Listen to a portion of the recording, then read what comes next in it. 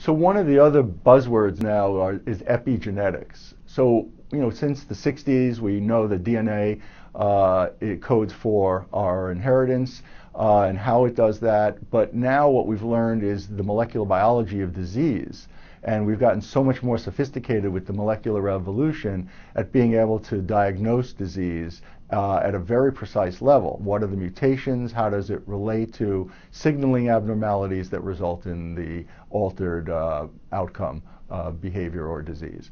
What we're learning now is it's not just the way the DNA is inherited, but the way the DNA is sculpted by environmental factors as well as by pharmacologic factors. Drug exposures, environmental exposures, all modify the genome in ways that alter the individual's molecular and thereby behavioral repertoire, and also their molecular and behavioral vulnerability to disease.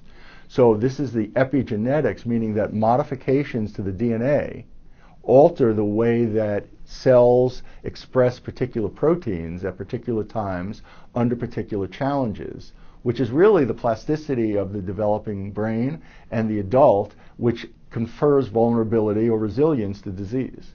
So I think as we're understanding this dynamic between the environment and your genetic predisposition, we're realizing it's not just rigidly, I have a genetic predisposition for addiction. No, there may be some genes that are more likely to make you find drugs rewarding, but it's a behavior, not a disease, that you have control over, and you need to exercise that control.